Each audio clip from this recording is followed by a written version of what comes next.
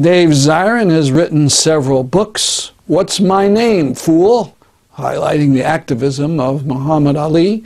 Welcome to the Terror Dome, and his newest, A People's History of Sports in the U.S. Good. Let's start with a little trivia question here for you guys. I'm going to say a quote and see if you could tell me who said this.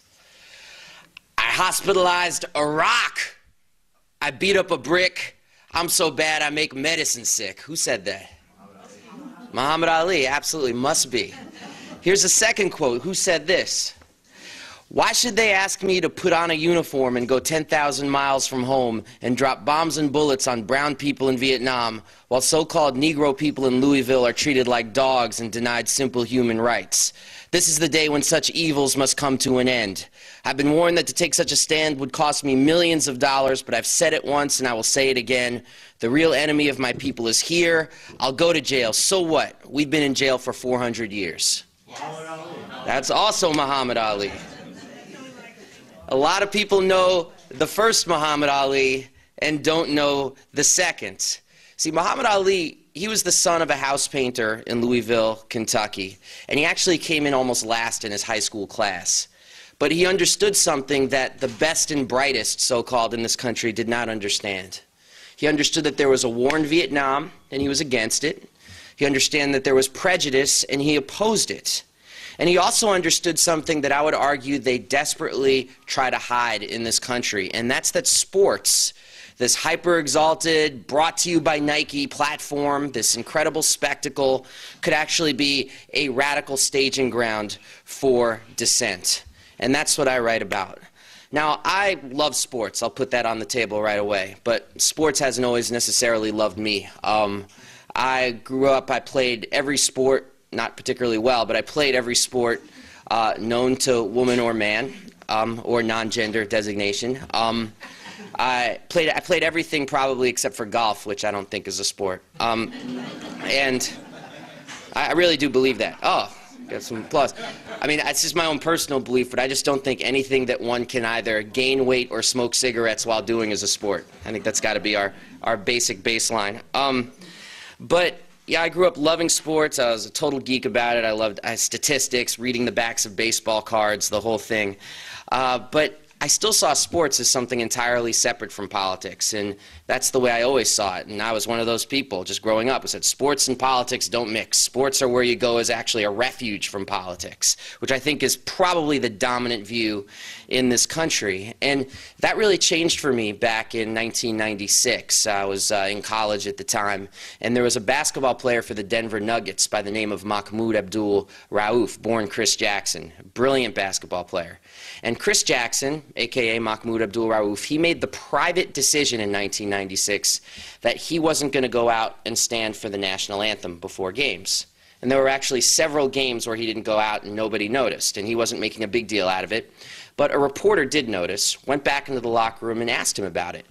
And the reporter asked him, they said, "Hey, Mahmoud, why aren't you going out there?" And he said, "Look, I just not comfortable with the whole nationalism and the flag and all that in sports. I just don't think those two things should go together. It makes me uncomfortable. It makes me uncomfortable with regards to my religious beliefs and my personal, just moral beliefs."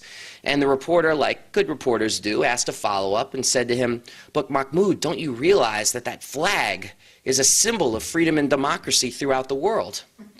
And it's worth going back. I don't know if it's on YouTube, but it's worth going back if you can find it and seeing this interview, because he sort of makes this pause as if he's thinking to himself, should I say it? And then he goes, yeah, I'll say it. You can see it in his little wheels turning, and he says, well, it may be a symbol of freedom and democracy to some, but it's a symbol of oppression and tyranny to others. Now, when he said that, it was literally like, oh my God, sports world just went nuts. I remember watching it at the time. I was watching ESPN, and it was like, Rauf spits on the flag, booyah, din-in-it, din-in-it, you know, and this whole pumped up spectacle about what a horrible human being this guy Mahmoud Abdul-Rauf was. And I remember watching this like, oh my God, this is a crazy story. And it definitely jibed with some of my own political sympathies at the time that I saw very separate from sports.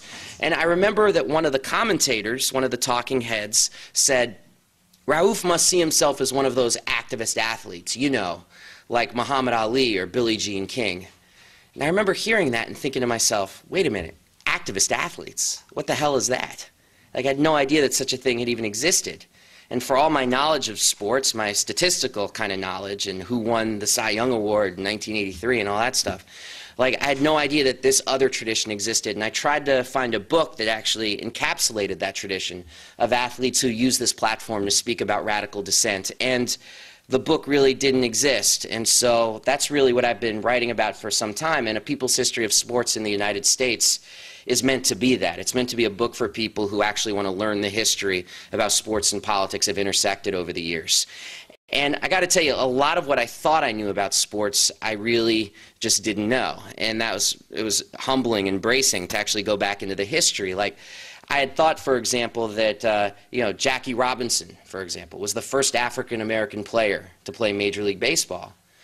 Not true. It turns out there were African-American players in the majors in the 19th century who were actually forced out of the game as part and parcel with the Jim Crow laws that swept this country.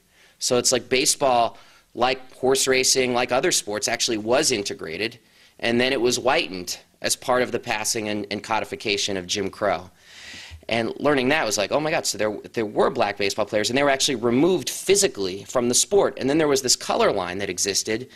And I thought, okay, well then there's the color line, but then it was Jackie Robinson through his own personal will who integrated the game. I didn't know that in the 1930s there was actually a movement in this country to integrate baseball that was led by the Communist Party press in this country, and a writer named Lester Red Rodney. And Lester Rodney actually just passed away this past year, and I was able to interview him at great length for the book. When he died, he was 97, 98 years old. He was sharp as a tack. He was the sports editor of the Daily Worker, their newspaper from 1936 to 1958. And most people are just like, oh my God, Daily Worker had a sports page, and it sure did.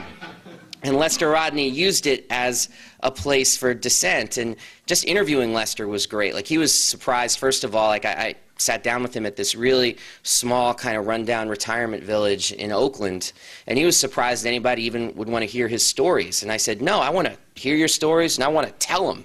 And he said, wow, to be 80 again, is what he said, which was very cute in its way. And the stories he had were amazing. Like, they would do things like little things and big things that made a big difference. Little things like the New York Yankees would have this thing where they would have open tryouts. And he would go down there with African-American prospects and say, open tryouts, let's do it, and actually force the Yankees to try out African-American players, who of course never made the team. But because baseball's color line was what was known as a gentleman's agreement, it wasn't written down anywhere. It's like they actually had to do it, and they would go down there with the media to do these kinds of stunts. Or other things they would do as well, small things that made a difference, like a young rookie named Joe DiMaggio was doing a press conference during his rookie season, and Lester Rodney was there because he had a press pass, and he would go to all the games, and he was in the locker room. And Joe DiMaggio was asked, like, hey, Joe, who was the best pitcher you ever faced coming up to the big leagues? And Joe DiMaggio, who was not a political person by any account, just answered honestly, and he said, well, it was probably Satchel Paige.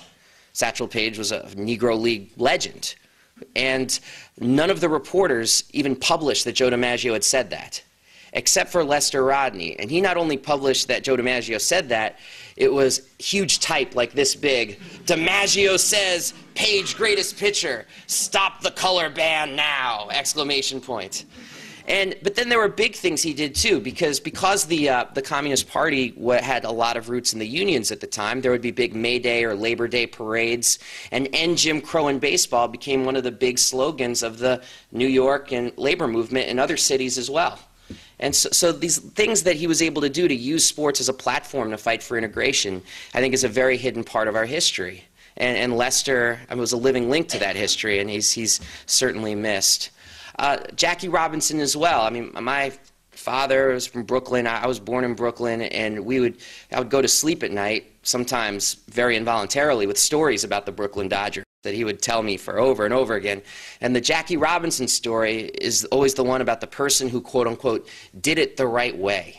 In other words, he kept his mouth shut, he took all kinds of abuse, all kinds of racism, but because he proved his mettle on the field without being some big rabble-rouser, he paved the way for integration. Now, the story is absolute bunk. I mean, the reality...